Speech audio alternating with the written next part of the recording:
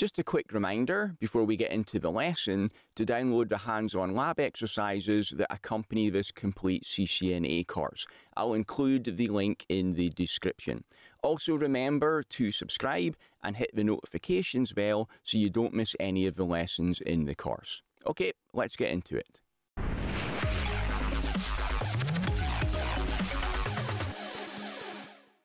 In this lecture, you'll learn how to configure inter-VLAN routing using a layer 3 switch with a lab demo. So here's the lab topology. It's the same as usual. We've got switch 1 through to switch 3, and we've got our engineering and our sales PCs plugged in there.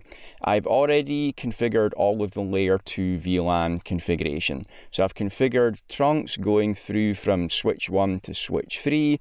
I've configured my sales and engineering VLAN, and I've configured my access ports to put the correct PC into the correct VLAN.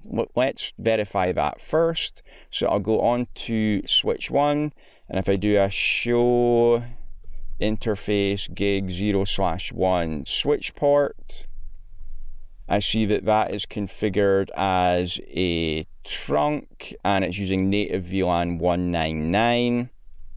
And if I do a show VLAN brief, I can see that my VLANs have been configured and I've put the correct ports into the correct VLANs.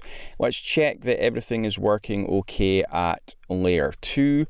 So I'll go into my eng PC, I'll ping eng2 at 10.10.10.11, which is on the same switch, and that's working fine, and ping 10.10.10.12 over on the other side on switch 3, and that's all good too. Obviously, if I try to ping 10.10.20.10, a PC in the sales VLAN, that's not going to work because I haven't configured my routing yet. So let's do the inter-VLAN routing first. So if we have a look back at the topology diagram, I'm going to use switch 2 as my layer 3 switch. I'm going to configure SVIs on here for VLAN 10 and for VLAN 20. So let's do that now. So on switch 2, I'll go to the enable prompt and then global configuration, and let's just check what we've got on here already. So if I do a do show IP interface brief, you see that I've only got the physical interfaces, apart from I do have my one VLAN interface, which is VLAN 1. If I do a do show VLAN brief, I have already configured the VLANs on here. I don't have any access ports on this switch. Okay, the first thing that I need to do is to enable IP routing on the switch to allow it to route between different IP subnets. The command to do that is just IP routing. Next, I need to configure my SVIs for my engineering and sales VLANs. So to do that, I create interface VLAN 10, which is the engineering VLAN. It's a logical interface, so I see it comes up immediately. And I'm going to add IP address 10.10.10.1 with a /24 subnet mask. I also need to configure my interface for VLAN 20, and it's going to be IP address 10.10.20.1 255.255.255.0.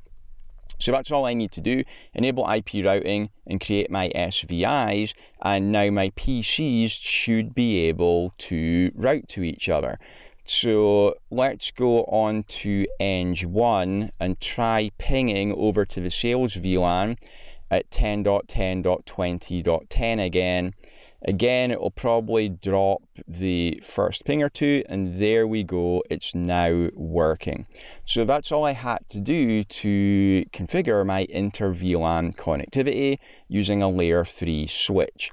But if we go back to the topology diagram again, I also want to have external connectivity as well. Right now, my PCs, so engineering and sales PCs inside the campus, have got connectivity to each other, but I want them to have connectivity outbound as well. So I need to configure routes from switch 2 up to router 1 and from router 1 up to the service provider. So we were already on a switch, so let's do the switch again. So that's going to be on interface fast 0/1. So on switch 2, if I do a show IP interface brief, I see that my VLAN interfaces will show up in here now, but I haven't configured the IP address on fast 0/1 yet. Now let me show you what happens if I try to do it while it's a layer 2 switch port.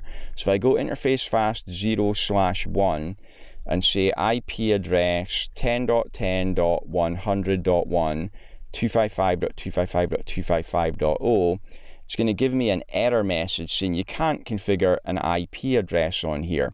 What I need to do first is say no switch port.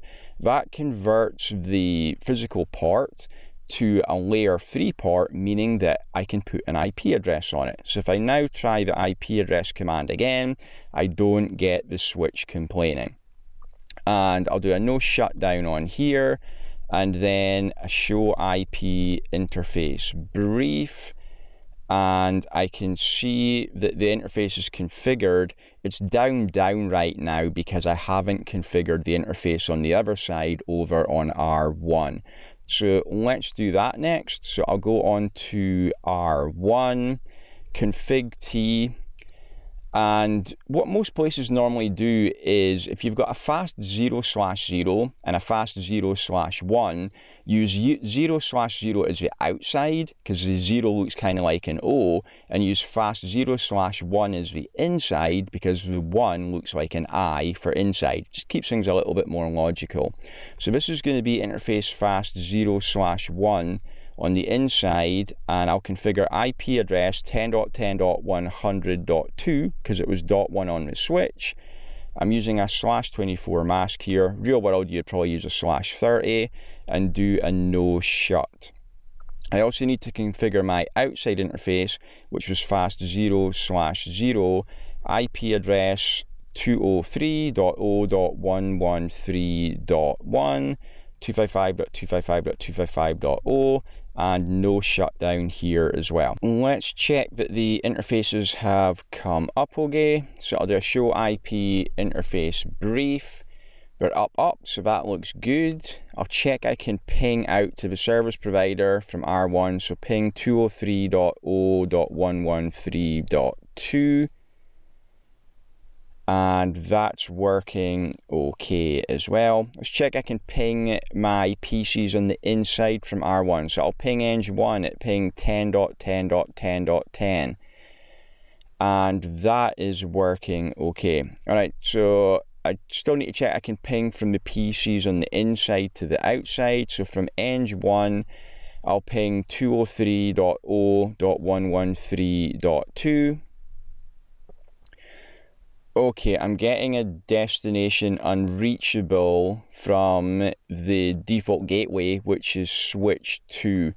So I've probably forgot to put the route on switch 2. Let's check that. So on switch 2, I'll do a show IP route. I should have a static default route pointing upstream to R1, and that's the problem. I forgot to put the route on switch 2. So let's fix that. I'll say IP route 0.0.0.0, 0.0.0.0, and that should point up to R1 at 10.10.100.2. I'll check I can ping out to the service provider from switch 2 now, so ping 203.0.113.2. And that's looking good, so I think we should be okay now. I'll try the ping again from the engineering PC, and yeah, it can ping out to the internet, so we're all good. We've got connectivity going everywhere, and we've got the layer 3 switch, it's switch 2, acting as the default gateway for all of the PCs. Okay, so that was all of our different inter-VLAN routing options. See you in the next section. Thanks for watching. If you'd like to get the complete course ad-free right now, then you can enroll in my CCNA Gold Bootcamp by clicking the link above my head or in the description. It also includes full study notes, quizzes, and 150 pages of additional troubleshooting labs you can't find anywhere else.